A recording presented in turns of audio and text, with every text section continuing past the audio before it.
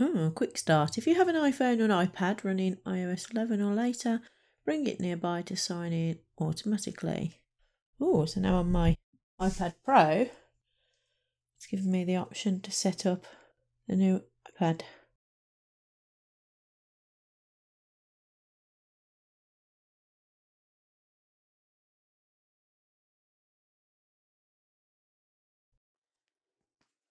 Hope you caught that.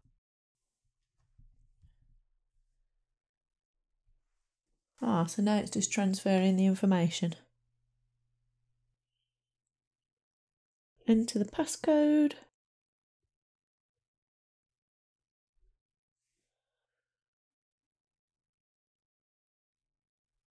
Don't know if I have to click next here or...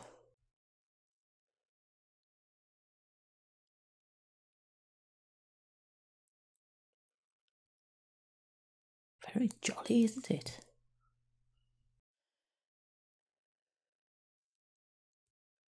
Update backup before restoring. I'm not quite sure if I need to do that, but...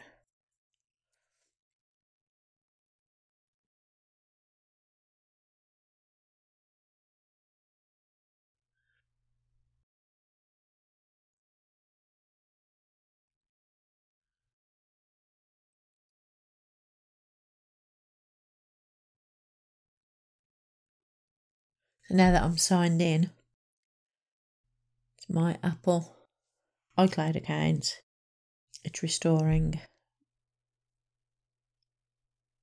So that's my iPad Air with the passcode cleared and updating from my other iPad without me having to do it manually. So that should be finished shortly. Nearly done. Now it's doing another restart.